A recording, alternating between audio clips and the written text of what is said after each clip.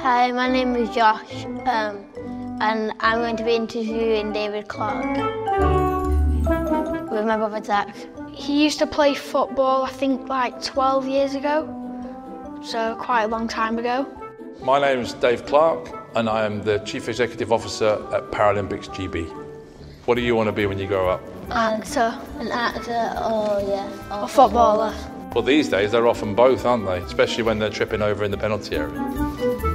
That's a ParalympicsGB. So what do you do as the CEO of ParalympicsGB? Well, it's my job, and I would say it's my dream job, to be honest, to help get the best prepared team to the Paralympic Games, and also to ensure that what the team achieves at the Paralympic Games helps change society in a positive way for disabled people.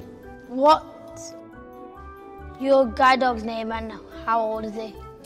So this is Bernie. Bernie's 2. He has been a guide dog for 3 months now, so he's very new to it, but I think he's enjoying it. Normally Labradors are very keen on their food, and I can tell you when I come down in the morning he's bouncing around wanting food, but as soon as this harness goes on him, he's absolutely professional in what he does. He's brilliant. Rattle that ball for me. Superb. Can we go faster? Can we go faster? Yes, look at this. What was it like to grow up as blind? When I was born in 1970, the world was a very different place. People's attitudes towards blindness, towards disability were very, very different. So things like they would talk to my mum rather than talk to me. And there were lots of ways in which it was seen as a problem, but I was very fortunate to go to 2 great schools, primary and secondary. I learned to read Braille, I learned to do maths and English, and I got the opportunity to do sports, and I was able to go to university and go on into employment. You mentioned that you learned Braille. Was it challenging?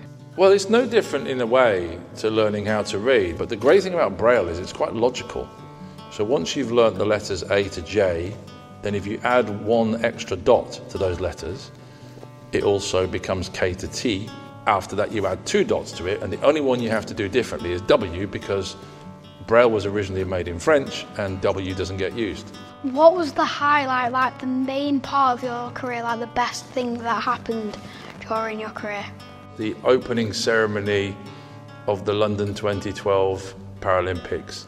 I got asked to receive the torch in the stadium from Joe Townsend, and I ran across the stadium and handed it to Britain's first ever gold medal winner in the Paralympics, Margaret Maughan. The heat came out of the cauldron and the games were open, and it was just a wonderful, wonderful event that I will never ever forget as long as I live.